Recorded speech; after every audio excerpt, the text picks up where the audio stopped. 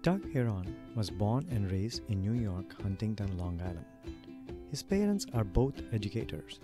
When he was young, he would argue with his father, and you could say that was a hint what was in store for his future career. Doug went on to James Madison University, where he majored in political science and history with a minor in criminal justice. He spent some time in law enforcement right after college before he got into law school at Penn State. What made Doug get into law enforcement? What is the most meaningful thing in his career? What is the one thing very few people know about Doug socially? Check out Doug Heron as he shares his journey in this new episode of State Lobbying Heroes.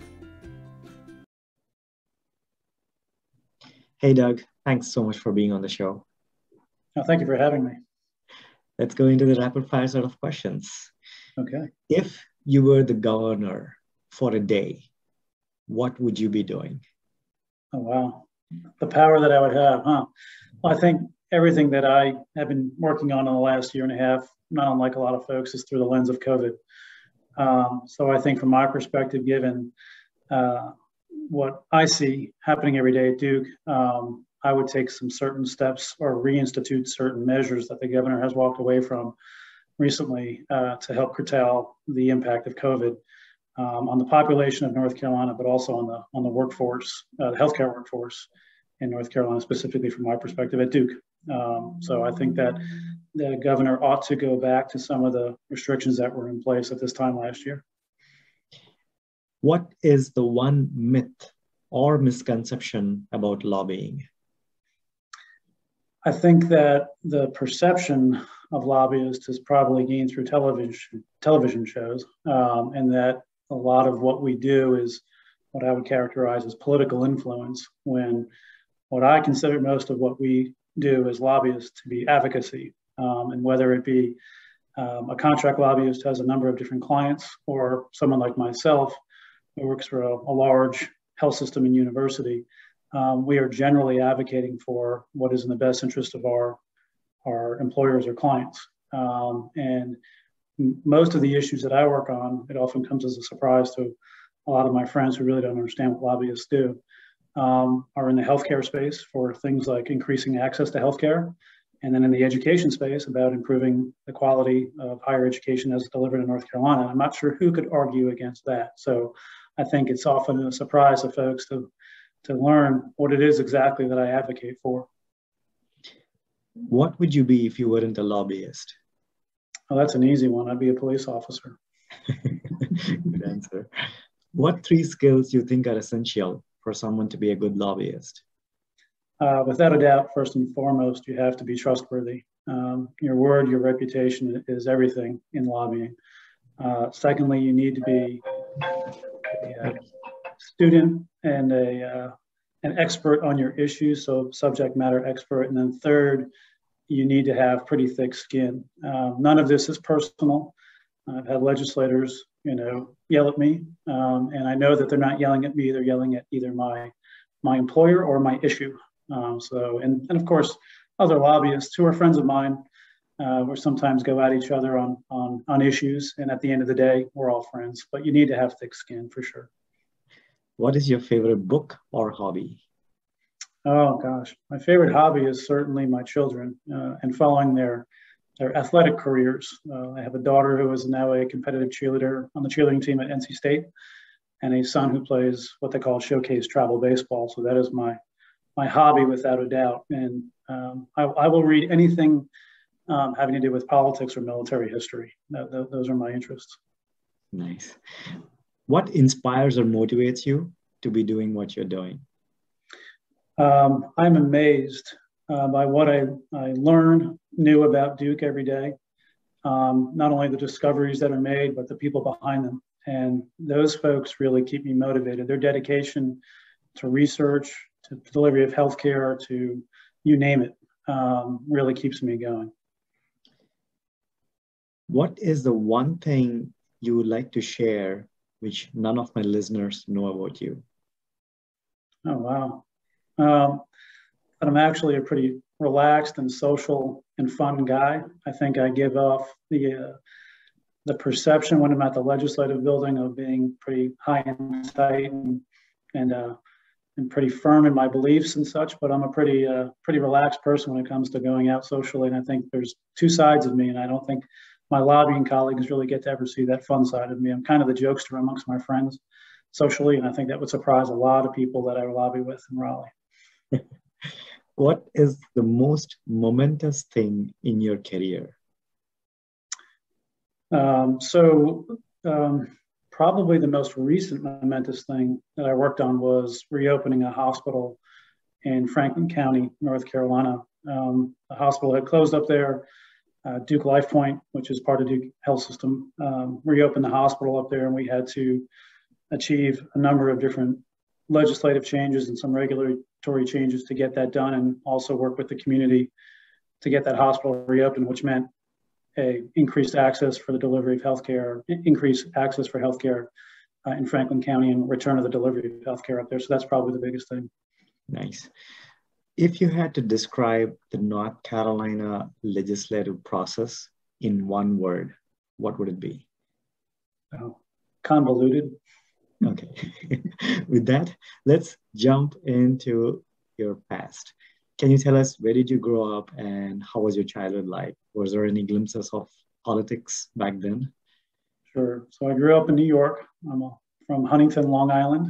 I don't really have the accent, and that's because my mother, who was an English teacher, was very adamant about us speaking clearly and not with a New York accent, not because we weren't proud of where we lived. We just wanted to make sure we spoke perfect English. So both my parents were actually educators. My father was a teacher, and that's how my parents met. They were teaching at the same school together. My father asked my mother out, and she said no the first 2 or 3 times. She finally gave in and said yes. 2 older sisters. I was obviously the youngest. Pretty normal life growing up in New York. I played sports growing up, very socially active. The hint, I guess you could say, of my future when I was younger was that I like to argue. And my father, who was more liberal than he probably cares to admit, I like to argue with him. So I would usually take the opposite point of view, which meant that I would take the conservative Republican point of view on a lot of issues we would debate at the kitchen table or around the dining room table over holidays. And I eventually was referred to as the Alex P. Keaton of my family, which is a reference to the Family Ties character, of course, who was the Republican, pro-Reagan, conservative teenager in that family. And so that's really when I started to think that I might enjoy getting involved in politics. And that's kind of what started it all for me. Oh, nice. And after your high school, and were you in New York until high school? Yes, born and raised in New York all the way through, graduated high school, and then went off to college in Virginia, which was quite a culture shock for me, quite a difference of a lot of things were different, let's put it that way. And so what made you move to Virginia, and what was the degree you picked? Sure. So my sister actually preceded me to college in Virginia. She went to Virginia Tech as an architect major. I was looking at schools like Penn State, Michigan. I wanted to go to a Big Ten school with a big football program. But when we went down to see my sister at Virginia Tech, we passed James Madison University, which is on the same interstate in Western Virginia. And my father, who was still teaching at that point, had mentioned that a couple of his quote unquote favorite students had picked James Madison University because of all the great things that it had to offer. And he encouraged me to look at it, and I reluctantly stopped to look at JMU one time going down to see my sister and fell in love with it. And that, ultimately was where I decided to go to school. And I majored in political science and history with a minor in criminal justice. Oh, wow. So at that point, you made up your mind when you picked political science, you knew that you wanted to pick that. Is that how it happened? Yes, that's sort of how it happened. Going back now, if I could do things a little differently, having a freshman, my daughter was a freshman at NC State, and seeing all the different majors that are offered these days, I might have done something a little bit differently. I didn't pick political science because I really wanted to go necessarily into politics or lobbying. I picked political science because it was just kind of what I did socially. I read about politics, was interested in watching political debates and things of that nature. And I actually eventually decided I wanted to be a federal law enforcement officer, and I thought that's would be the best way, one of the better degrees to have for whatever reason, to go into the FBI, DEA, or something like that. Of course, that didn't happen. I ultimately ended up in law school, but I was just navigating my way through college and figuring that political science was just a good degree to have. Oh, wow. So if you, like you said, if you had to change the things which you had picked, like what would you change? What degree would have chosen?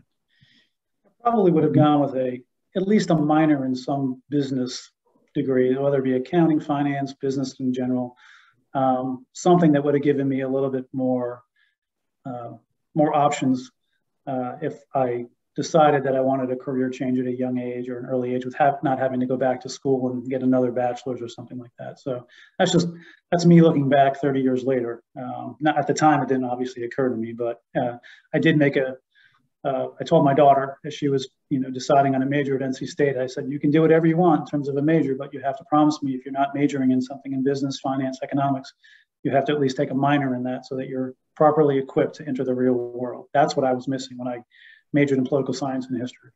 Oh, interesting. So after your bachelor's, you went into getting a law degree, is that right? Not right away. I've spent some time in law enforcement right after college.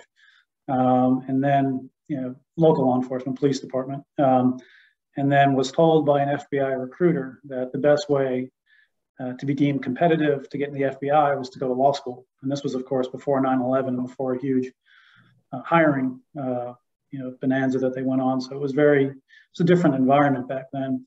And the FBI recruiter told me, if you want to be a police officer for 10 or 15 years, do that. If you want to go into computer science, get a master's in that or do that, or you can go to law school. And I said, great, I'll go to law school. So that's actually how I ended up in law school. Oh, wow. So what made you get into law enforcement? Something I always really always saw myself doing and had a vision of being a career police officer or FBI agent. That's just the way that I viewed myself when I was a teenager, that I would eventually do that. Now, when I went to law school, things changed, as they often do when you're in your mid to late 20s and you meet someone you want to marry. Things change. So what changed so please tell us, what happened in the law school that, looks like something happened there which changed your career path. It did. I did get engaged during law school, which for me was obviously a huge decision, a life decision, and did not want to be subject to the whims of the FBI moving me all over the country. I knew basically where I wanted to at least settle initially after law school, which was in the Washington, D.C. area. That's where my wife is from. But I did my first 2 years of law school up at Penn State, and then my last year of law school after I got engaged at James Madison University in Northern Virginia, just outside of D.C., and was clerking for a law firm doing business immigration law. Not really sure that's what I wanted to do, but that's where I was assigned. And the partner who was working in charge of the business immigration section ended up working on a special project that had to do with crafting legislation for essential workers. And so I got my little bit of a taste into government relations that way by clerking at a law firm, and then kind of one thing led to another. And I can tell you the entire story of how I ended up lobbying, if this is the appropriate time, or save it for later. But that's basically because I got a little bit of taste of it while I was working for that law firm in law school. I decided that the right thing for me to do was probably pursue a career behind a desk, as opposed to running around maybe as an FBI agent all over the country. Oh yeah, so I think this would be a perfect segue. Tell us, what made, so it looks like you started doing some documentation on legislation and writing that stuff. And at that point, did you go to the Capitol or Capitol Hill or something and you fell in love with it? How did that happen? So the project I was working on was the Essential Worker Visa Program prior to September 11th, 2001. I got some good experience doing that. Never really went up to Capitol Hill, did the research about what statutory changes would be necessary, and did a little bit of bill drafting. The project kind of came to an end with no real successful conclusion. because of September 11th. All the statutory changes around immigration, things of that nature, kind of were put on hold.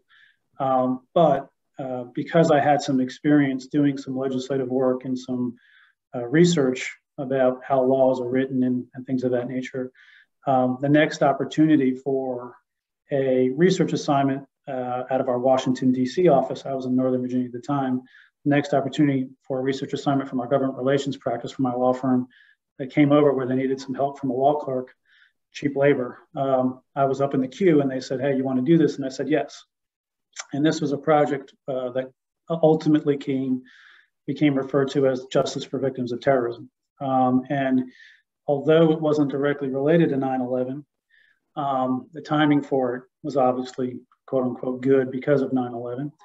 And our law firm represented families who were victims of international terrorism, who were suing the foreign state sponsors of terrorism in federal court. And there was a effort underway to create a path forward for those lawsuits to go forward under something called the Foreign Sovereign Immunities Act. The nations that were being sued were not showing up in court. And if you don't have them show up in court to defend their cases, you can't really get a judgment against them. So we passed legislation that said, if you don't show up in court for these lawsuits, you can still be successfully sued. So that was step one. And then step two is once you got a judgment against, let's say, Libya in this case, we would be able to pursue the assets that were frozen by the Treasury Department as a result of you being designated, your country being designated as a foreign state sponsor of terrorism. We'd be able to pursue the assets that were being held by the Treasury Department to satisfy those judgments. So those were the legislative initiatives that we were working on, first to amend the Foreign Sovereign Immunities Act to allow for the lawsuit, and then for the satisfaction of those judgments to come from the assets of those countries.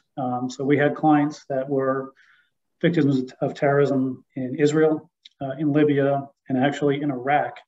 The human shields that were from the first Gulf War that were suing the nation of Iraq just as we were entering the 2003 war in Iraq. So it was interesting timing as well. So I was brought into that project, again, as someone doing some research on the Foreign Sovereign Immunities Act and kind of becoming a subject matter expert on that.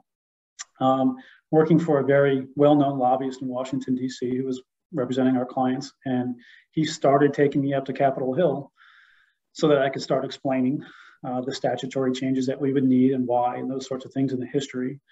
And then after a while, he turned me over to lobbying staff and eventually lobbying members of Congress on this. So it was quite the experience. And I kind of fell in love with lobbying, so much so that when I graduated law school, I put on hold taking the bar exam because we were right in the middle of the major fight on Capitol Hill to pass this legislation. And interestingly enough, our biggest opponents on that legislation were the United States government, the State Department, and the United States Treasury Department, which were fearful of setting dangerous precedent. By allowing for these lawsuits to go forward in United States courts, there was a fear that there would be lawsuits against the United States in other countries, accusing us of terrorism. So it was a very interesting experience, very eye-opening. I learned a lot.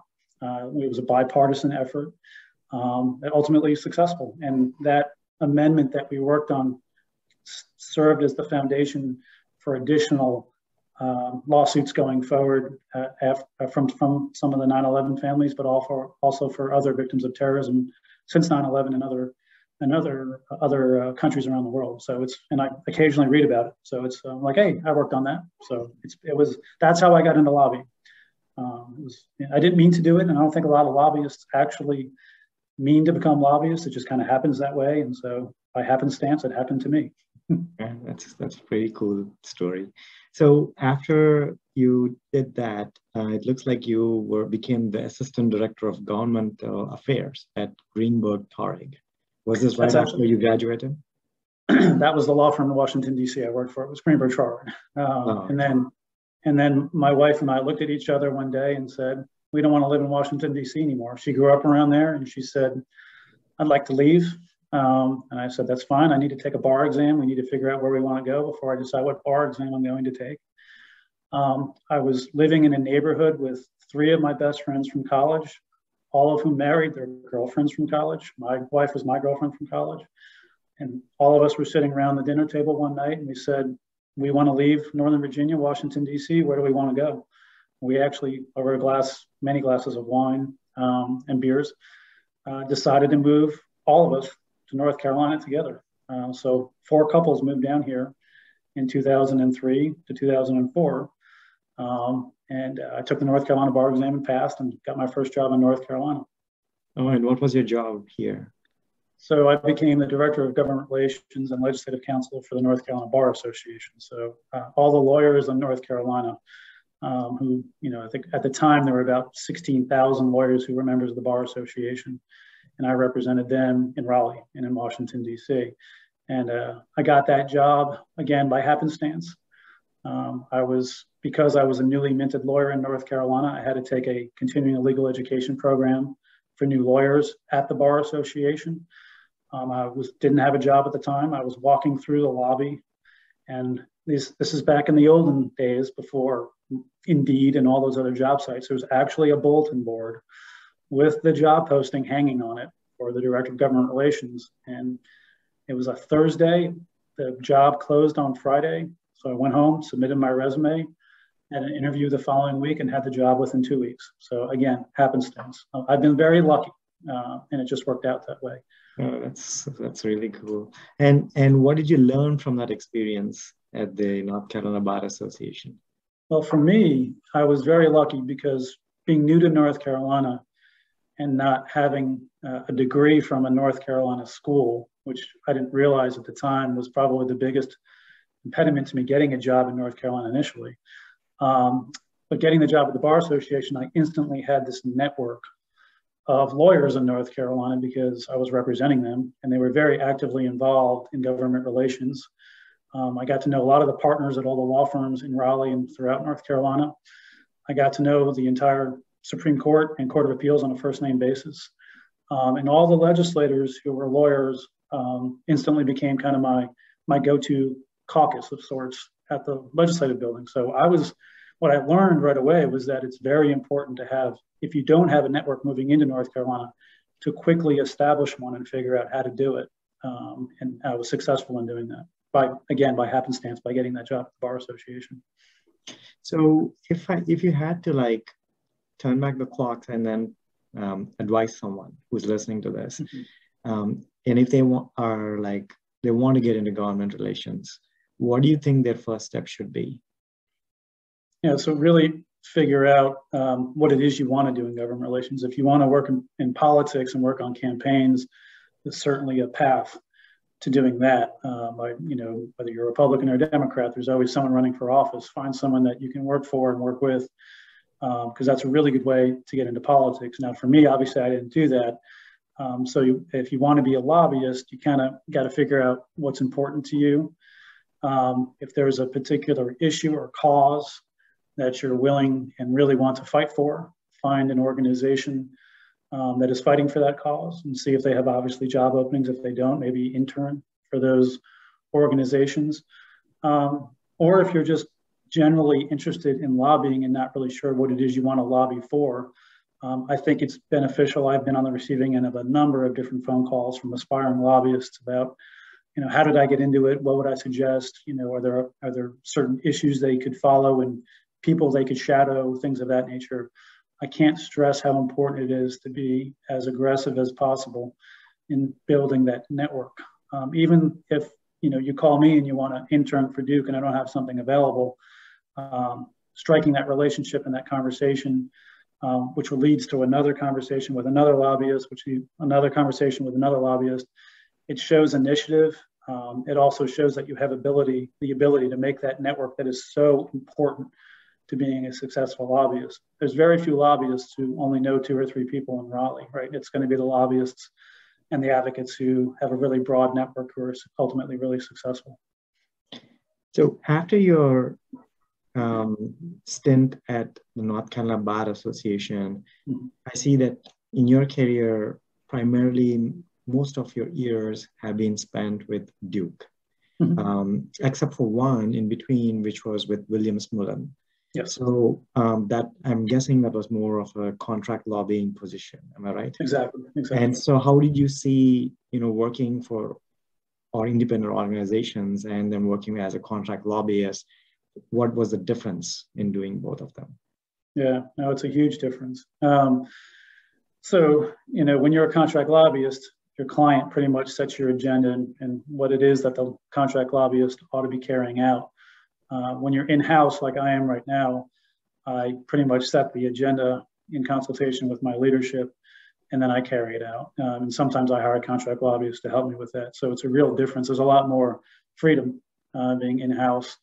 And the longer you spend, obviously, in-house, the greater responsibility and trust you develop with your leadership, and the more they rely on you for, I would say government relations, but then also non-government relations advice on just kind of how things operate, not only in Raleigh, but just structurally and all the different things that affect, in my case, the health system and the university.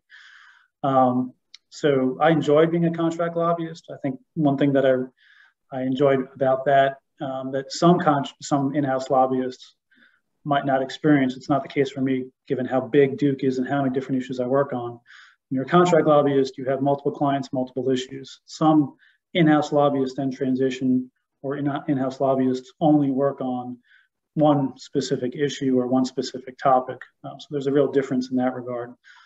I still consider myself to be sort of a contract lobbyist in some way because of all the different constituencies at Duke that I represent: the physicians, the health system leadership, the university, the different schools, the nursing community, the PA community. I mean, you name it, Duke's got it. So I enjoy that variety quite a bit still in my day job as an in-house lobbyist. And I see that you've been working as a director of government relations, then you were the assistant vice president government relations, and you were doing it between Duke University and the Duke University health system. So can you tell us, like, what is the relationship between them, and why do you think that relationship is important? Sure, yeah. Yeah, so when I first joined Duke, I was an employee of the health system, working for the government relations office there. But still, when I was working for the health system, I had responsibility for the university. It's just a weird way structurally how the government relations office was set up back then. Was a director, then promoted to assistant vice president. And then ultimately a few years ago, I moved over to create a new office at Duke called Duke State Relations, which is responsible for Duke University and Duke Health System, and then a joint venture we have with a for-profit healthcare company called Duke LifePoint, which has 9 hospitals all across North Carolina. So I've worked for both entities, technically an employee of both, but I've always kind of done the same thing for both, but just with increasing levels of responsibility. The university and the health system are joined at the hip. The university more or less owns the health system. And there's a lot of collaboration, and more so now than there had been before. I think there's a move towards creating this one Duke feeling, that the university and the health system really are one Duke, and we're all plowing in the same direction, working on the same issues, and we all share the name. Of course, we share the name with Duke Energy too, but Duke University and Duke Health System is completely, obviously separate from that. But the relationship between the two is critical. And the governance structure is very complementary. Vince Price, who's the president of Duke University, works very collaboratively with the Chancellor for Health Affairs, Dr. Gene Washington, for the health system. So it's really kind of seamless in many ways for me. And can you tell us, like, what kind of policies or legislation you've been working on, and what do you think is very important for North Carolina? Sure, yeah. So for the health system, obviously, healthcare issues is at the top of the list. And at the top of that list is Medicaid, everything related to Medicaid, whether it's Medicaid transformation, the move towards Medicaid managed care, or whether it's the move or the attempted moves towards expanding Medicaid in North Carolina. The regulatory and statutory framework for how North Carolina delivers healthcare services is at the top of the list of things that I work on. Increasing healthcare access, whether, again, going all the way from Medicaid expansion to technology issues such as telehealth, increasing access that way. It really runs the full spectrum of healthcare issues. And then on the university side, I work on a variety of different things for the university, anywhere from driver's license issues for foreign students who are having challenges getting their driver's licenses renewed, private property issues. Duke University is a private property, obviously a private institution with private property. We constantly and seemingly annually have legislation in the legislature concerning weapons on campus and free speech issues on campus, things of that nature. But I think what's also sometimes lost on people is that Duke is now the largest private employer in the entire state. We have over 44,000 employees between the health system and the university combined. We are one of, if not the largest income tax paying entity in the state. We are a huge economic development engine in the state. So I get involved in all sorts of issues, whether it be economic development policy, tax policy, HR policy, you name it. So that's why I said before, I sometimes do feel like a contract lobbyist with a number of different clients because of the number of issues that as a huge employer and a huge income tax paying entity and a huge economic development engine for the state, we're just involved in everything. Can you tell us, like, what is the best part of working with Duke, and what is it that you enjoy? Yeah, I mean, the best part is the people, and like I had mentioned before, what they are working towards, which is achieving groundbreaking, life-saving research. I mean, we've done great work on vaccine research just recently on COVID, and people that are dedicating themselves and their lives work and every inch of their body to that sort of work is really what I enjoy most working with at Duke. I forget the second part of your question. What is it that you enjoy? Yeah, well, that's it. I mean, like I said before, it's just what Duke stands for as a world-renowned academic institution, academic medical center, healthcare provider. That's what keeps me going. I often say, when the day comes that I no longer am working for Duke will probably be the day that I'm no longer lobbying in North Carolina because of the passion that I have for the things that we're involved with now. I just can't imagine doing it anywhere else. How much does personal politics play in your role? 0. Okay. Yeah. Good answer. Well, with that, I think we'll just move on to the last segment where you get the opportunity to speak anything about yourself, your organization, or how do you see yourself in the future? Are you going to, run for office or anything like that? Anything goes.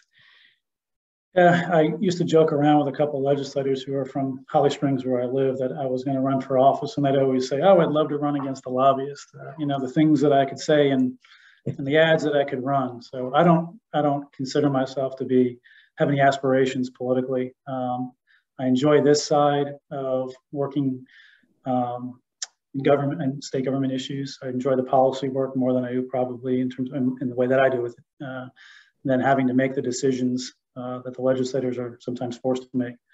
I am approaching 50, which is hard for me to say. I hopefully will be done doing this in the next 10 years. We'll see what my wife has to say about that. Beyond that, I don't know. I would like to teach. As I said, both my parents were educators. I have a passion for education. I have a passion for teaching and working with young kids. I was a baseball coach for my son's baseball team. I really enjoyed working with the kids. I found that was more enjoyable than I actually thought it was going to be. I wanted to do it for my son's purposes of spending more time with him and coaching him, but I found that I really enjoyed being around kids and listening to them talk and about what interests them and helping them get to achieve their goals. And so that's really kind of where I see myself going. And maybe Duke University will ultimately someday allow me to be a professor at Duke, maybe a guest lecturer or a professor in some capacity. But if not, and I have to move, and I ultimately move on to teaching in high school or junior high, whatever it may be, as a history, political science, American government teacher, I can see myself doing that as well. But without a doubt, I will always have those interests that are completely removed from my work. That always will involve family and spending as much time as I possibly can outdoors. I recently left the military. I was in the Army for several years as a judge advocate, as a lawyer in the reserves. I feel like I've lost a little bit of my direction since I've left the military. So I need to find some new passion that is not directly connected to my day job, not directly connected to my family, but something else that I need to focus on. My wife bought me a guitar a couple of years ago. I barely picked it up, so maybe that'll be my next passion.